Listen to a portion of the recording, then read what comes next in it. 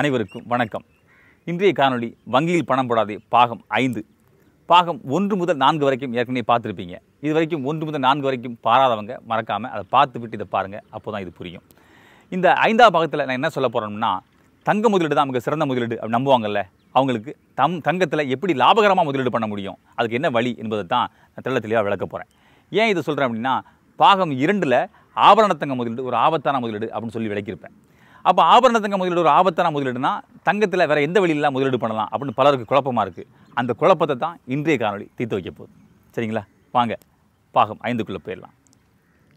இதில் நம்ம 5ஆவது பாகத்துக்கு போக முன்னாடி 4ஆவது பாகத்தை பார்த்த பலர், கவிஞரே நீங்கள் சொல்ல வந்த கருத்தை சுருக்கமாகவும் கதை சொல்லாமல் சொல்லி முடிங்க அப்படின்னு கேட்டிருந்தாங்க. அவங்களெல்லாம் ஒன்று சொல்ல விரும்புகிறேன். என்ன அப்படின்னா, நம்மளுடைய காணொலியை பார்க்குறவங்க சராசரி மனிதன் முதல் நிறைய தெரிஞ்சவங்க பார்க்குறாங்க. அந்த 4ஆவது பாகத்தை பார்த்த பலர் பார்த்திங்கன்னா, எஃப்டிக்கான இன்ட்ரெஸ்ட் என்ன கவிஞரேன்னு கேட்டிருந்தாங்க. எஃப்டிக்கான இன்ட்ரெஸ்ட் கூட தெரியாமல் பலர் தான் இந்த காணொலியை பார்க்குறாங்க. அவங்களுக்கு இது போய் சேரணும் அப்படின்னா இப்படி கதையாக சொல்லித்தான் வேண்டியிருக்கு. நான் கதை சொன்னால் கூட அந்த கதையில் சும்மா ஏதோ சொல்கிறதில்ல. அந்த கதைக்கான நிபந்தனை இருக்குல்ல, நம்ம எதில் முதலீடு பண்ணுறோம் அந்த முதலீடுக்கான நிபந்தனைகள் இல்லை, நிபந்தனையை தான் நான் கதையாக சொல்கிறேனே ஒழிய ஏதோ வளவளன்னு சொல்கிறதில்ல. மேலும் ஒரு பையன் சொல்கிற மாதிரியே சொல்கிறதுக்கு காரணம் என்னென்னா, பாகம் 1ல் அப்படித்தான் நான் தொடங்கினேன். அதனால தான் பாகம் 1, பாகம் 2, பாகம் 3 எல்லாம் எப்படி வருது, அந்த பையன் சொல்கிற மாதிரியே வருது. இதுலேயும் அப்படி தான் சொல்ல போகிறேன். ஆனாலும் உங்கள் வேண்டுகோளுக்கு ஏற்ப கொஞ்சம் சுருக்கமாகவும் தெளிவாகவும் சொல்ல போகிறேன். நிச்சயமாக உங்களுக்கு இது எளிமையாக போய் சேரும் நம்புகிறேன். வாங்க 5ஆவது பாகத்துக்கு போயிடலாம். இப்போ நம்ம கதையோடு அந்த காணொலிக்குள்ளே போயிடலாம். அந்த பையனுடைய வீட்டுக்கு அவங்க அப்பாவுடைய நண்பர் வராரு. வந்தவுடனே அவங்க அப்பாவுடைய நண்பரும் அவங்க அப்பாவும் உட்காந்து பேச ஆரம்பிக்கிறாங்க. பேசிகிட்டு இருக்கும்போது, தங்கத்தின் விலை கண்ணாப்பண்ணான்னு ஏறிக்கிட்டு இருக்கு, இப்படியே போச்சுன்னா என் பிள்ளையை கட்டி கொடுக்கும்போது நகை வாங்க முடியாமல் போயிடும், அதனால் நகை வாங்கணும், நாளைக்கு நான் போகலான்னு இருக்கேன், முடிஞ்சால் நீங்களும் வாங்கலேன் அப்படின்னு நண்பர் கூப்பிடாரு. இவரை கூப்பிட்டோடனே எங்கள் அப்பா சொல்கிறாரு, ஆபரண தங்கம் வாங்கினா பெரும் ஆபத்துன்னு என் பிள்ளை சொன்னான் அப்படிங்கிறாரு. என்ன ஆபத்து இருக்குது அப்படின்னோடனே, இந்த வங்கியில் பணம் போடாத பாகம் 2 இருக்குல்ல, அதை எடுத்து அவர் காட்டுறாரு.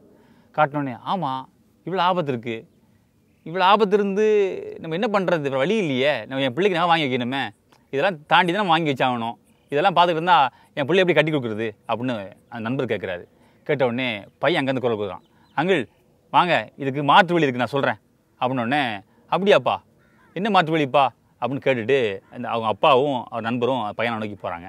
போனோடனே அவங்க அப்பாவை நண்பரை உட்கார வச்சுட்டு, நீங்கள் ஆபரண தங்கம் வாங்கினா என்னென்ன இழப்புகள் இருக்குது அப்படின்னா, முதல் இழப்பு, நீங்கள் தங்கம் நீங்கள் வாங்கி வச்சிட்டிங்க, நாளைக்கு உங்கள் பிள்ளைக்கு மேரேஜ் வந்துடுச்சு, அந்த நேரத்தில் பார்த்தீங்கன்னா உங்கள் பிள்ளைக்கு அந்த டிசைன் மாடல் பிடிக்கலை அப்படின்னா என்ன பண்ணுவீங்க, வேறு ஒரு மாடல் வாங்குறதுக்கு திருப்பி போவீங்க. அப்படி போகும்போது இந்த தங்கத்தை கொடுத்துட்டு வேறு தங்கம் வாங்கும்போது செய்கூலி சேதாரம்லாம் பிடிப்பாங்க, ஒரு 20% போயிடும், அதில் இழப்பு இருக்குது. ரெண்டாவது, நீங்கள் அப்படியே உங்கள் பிள்ளைக்கு கொடுத்து அனுப்புனாலும் நீங்கள் தங்கத்தை வீட்டில் வாங்கி வச்சுக்க வேண்டியிருக்கும். அப்படி வச்சிங்கன்னா திருட்டு பையனுக்கு வாய்ப்பு இருக்குது. 2. மூணாவது, சரி வீட்டில் வைக்க வேண்டாம் அப்படின்னு பேங்கில் போய் லாக்கர் எடுத்து அங்கே வச்சிங்கன்னா மாதம் அதுக்கு ஒரு தொகை கட்ட வேண்டியிருக்கும். இப்படி 3 இழப்புகள் நீங்கள் ஆபரண தங்கம் வாங்கினதால இருக்குது. இதெல்லாம் தவிர்க்கிறதுக்கு ஒரு சிறந்த வழிமுறை தான் இப்போ நான் சொல்ல போகிறது. என்ன வழிமுறை அப்படின்னா, நம்ம இந்திய அரசாங்கம் வந்த கோல்டு மானிட்டேஷன் ஃபண்ட், இது பலருக்கு தெரியாது. இந்த ஃபண்டுடைய விதிமுறையை நான் சொல்கிறேன், கேட்டுக்கோங்க. அந்த பையன் அந்த கோல்டு மானிட்டேஷன் ஃபண்டுடைய நிபந்தனைகளை சொல்ல ஆரம்பிக்கிறான். சொல்ல ஆரம்பித்தோடனே, அங்கிள் உங்கள் வீட்டிலோட தங்கத்தை கொண்டு போயிட்டு நீங்கள் வங்கிக்கு கொண்டு போகணும்.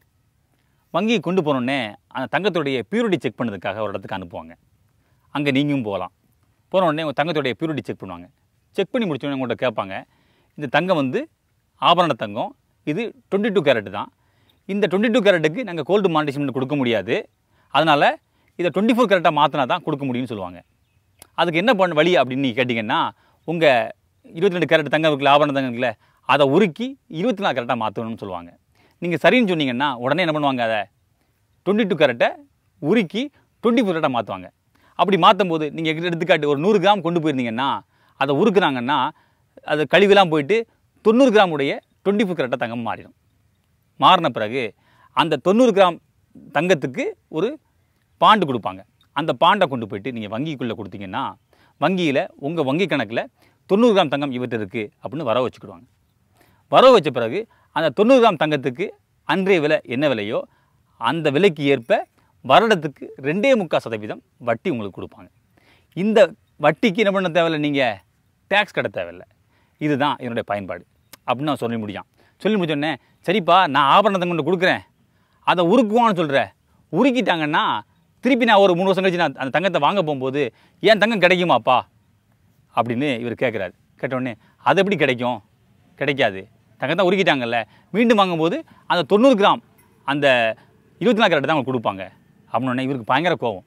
எப்பா நான் கொண்டு போகிற தங்கத்தை உருக்கிட்டாங்க, அது 10% கழிஞ்சு போகுது, திருப்பி நான் 24 கேரட் வாங்கிட்டு வந்தோம்னா திருப்பி என் பிள்ளைக்கு நகை வாங்க போகும்போது திருப்பியும் சைக்கிள் சேதெல்லாம் கொடுக்கணும், இதில் என்னப்பா லாபம் இருக்குது அப்படின்னு என்ன கேட்குறாரு. கேட்டோடனே ஆமாம் லாபம் இல்லை தான், ஆனால் இதை வேற ஒரு வழியில் நீ கையாளலாம். எந்த வழியில் அப்படின்னா, நீங்கள் வாங்கும்போது 24 கேரட் தங்கமாக வாங்கினீங்கன்னா நீங்கள் வங்கிக்கு கொண்டு போயிட்டு அடுத்து இந்த பியூரிட்டி செக் பண்ணுறதை கொண்டு போனீங்கன்னா உங்கள் தங்கம் தெரிஞ்ச மாட்டாங்க, உருக்க மாட்டாங்க. ஏன்னா உங்கள் தங்கம் ஏற்கனவே என்னது 24 கேரட் தான். அதை அப்படியே எடுத்துக்கிட்டு அந்த தங்கத்துக்கு என்னது ஒரு ஃபாண்டு கொடுத்துருவாங்க. எடுத்துக்காட்டு 24 கேரட் 100 கிராம் தங்கம் கொண்டு போனீங்கன்னா 100 கிராம் தங்கத்துக்கு நீங்கள் ஒரு ஃபாண்டு கொடுத்துருவாங்க.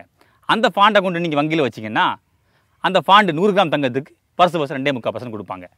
இதில் என்ன லாபம் அப்படின்னா, நீங்கள் தங்கத்தில் முதலீடும் பண்ணியிருக்கீங்க, அந்த தங்கத்தை வங்கியில் கொண்டு பாதுகாப்பாக வச்சுருக்கீங்க, அதுபோக வருடத்துக்கு 2.25% வட்டியும் பெறுறீங்க. மீண்டும் அந்த தங்கம் நீங்கள் ரிட்டர்ன் வாங்கணும் அப்படின்னா ஒரு 3 வருஷமோ அல்ல 5 வருஷமோ கழிச்சு நீங்கள் அந்த ஃபாண்டை கொடுத்துட்டு அந்த இது 100 கிராம் தங்கம் இருக்குல்ல 24 கேரட்டுக்குள்ள அதை அப்படியே வாங்கிக்கலாம்.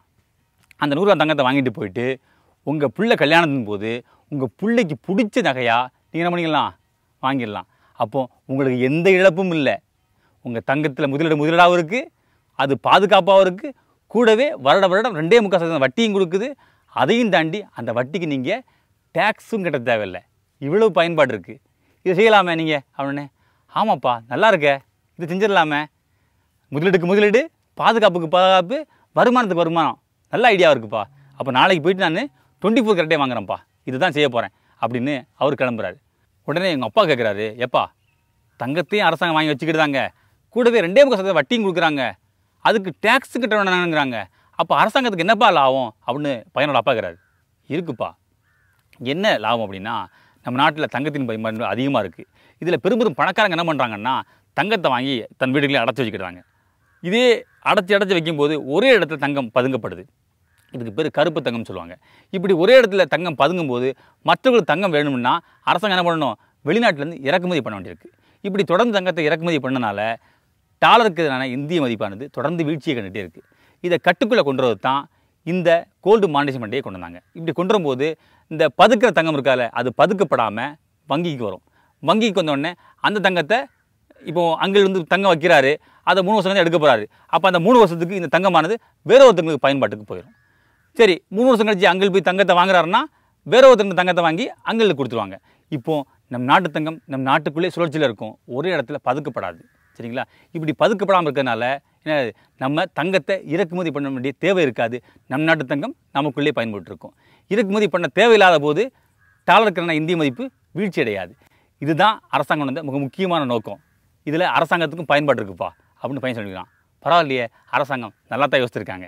சொல்லி முடிச்சோன்னே, சரி இது நமக்கு ஏதாவது வழி இருக்காப்பா, நம்ம வந்து ஆபரண தங்கம் வாங்க போகிறதில்ல, அடுத்து நம்ம தங்கத்தில் சேமித்து ஒரு 5 வருஷமோ 10 வருஷம் கழிச்சு வீடு கட்டலாம்னு ஆசைப்பட்றேன், இதுக்கு தான் வழி இருக்காப்பா அப்படின்ட்டு பையனோட அப்பா மீண்டும் கேட்குறாரு. இருக்குப்பா, நீங்கள் அப்படின்னா ஃபிசிக்கல் கோல்டாக வாங்காமல் பங்குச்சந்தையில் தங்கம் வாங்குங்க, முடிஞ்சிட போகுது. எந்த நேரமும் நீங்கள் தங்கம் வாங்கலாம், எப்போது வேணாலும் நீங்கள் தங்கத்தை விற்றுக்கலாம், எளிமையாக போச்சு அப்படின்னு பையன் சொல்கிறான். சொல்லி முடிச்சோடனே அந்த நண்பர் வந்தார்ல, அவர் சொல்கிறாரு, எப்போ அந்த பங்குச்சந்தையில் தங்கம் வாங்கினா அது ஒரு ஏமாற்று வேலை அப்படின்னு சில சொல்கிறாங்களாப்பா அப்படின்னு கேட்குறாரு. யார் அங்கே சொன்னா ஏமாற்று வேலைன்னு? இப்போ நீங்கள் கடையில் போய் 24 கேரட் வாங்குறீங்க, இன்றைக்கி விலை ஒரு 3300 வச்சுங்களேன், நேற்று ஒரு 3200 இருக்கும், நாளைக்கு 3320 இருக்கும்.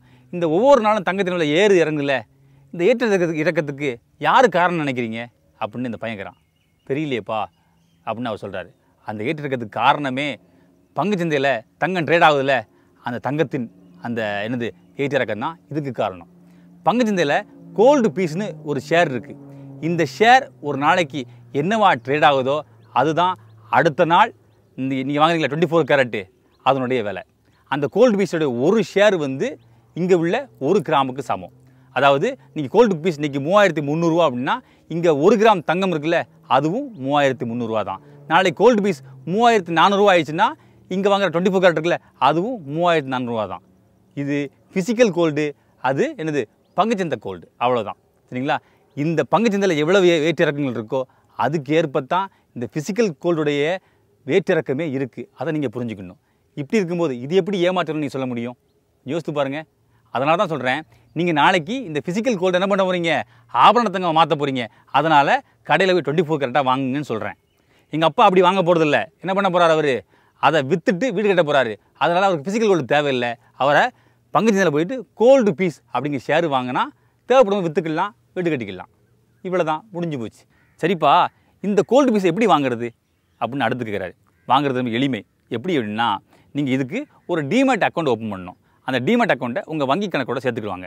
நீங்கள் வாங்குகிற ஒவ்வொரு கோல்டு பீஸ் ஷேரும் என்ன செய்யும், உங்கள் டிமேட் அக்கௌண்ட்டில் இருக்கும். நீங்கள் வங்கி கணக்கில் உள்ள பணத்தை எப்படி தினமும் பார்க்கலாமோ அதே போல் உங்களுடைய ஷேரையும் நீங்கள் நினைச்சலாம் டிமேட் அக்கௌண்ட்டில் தினமும் பார்க்க முடியும். நீங்கள் எப்போ உங்களுக்கு பணம் தேவையோ அந்த நாளில் நினைச்சலாம் நீங்கள் உடனே அதை விற்றுட்டு நினைச்சலாம் நீங்கள் பணமாக எடுத்துக்கலாம். முடிஞ்சு போச்சு.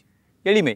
நீங்கள் பணமாக சேமிக்கணும்னு ஆசைப்பட்டு தங்கத்துக்கு போகிறவங்க இந்த கோல்டு பீஸுங்கிற ஷேரை வாங்கணும். இல்லை ஃபிசிக்கல் கோல்டாக வாங்கி வச்சுட்டு நாளைக்கு ஆபரணத்தங்க மாற்ற போகிறேன் என் பிள்ளைங்களுக்கு தேவை அப்படின்னா அவங்க எதுக்கு போகணும்?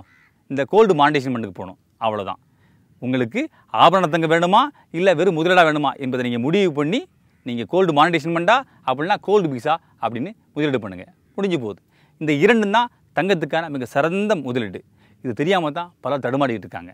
இப்போ உங்களுக்கு புரிஞ்சிருக்கும் நீங்கள் எதில் முதலீடு பண்ணணுன்னு நீங்களே முடிவு பண்ணிக்கோங்க. இது பலருக்கு தெரியாமல் இருக்கலாம். உங்கள் நலமறிவுகள் அனைவரும் இதை தெரிஞ்சுக்கிறதுக்கு மறக்காமல் இந்த காணொலியை அனைவருக்கும் பகிருங்க. இதுபோல் தொடர்ந்து காணொலிகளை பார்க்க மறக்காமல் என்னுடைய பக்கத்தில் இணையுங்க. விரைவில் வேறொரு காணொலியில் வேறொரு சிறந்த முதலீடோடு உங்களை சந்திக்கிறேன். என்றும் எழுத்தாணி முறையில் கவிஞர் செந்தமிழ் தாசன். தமிழ் எனது மூச்சு, அது இருக்கும் வரை நான் இருப்பேன். நன்றி.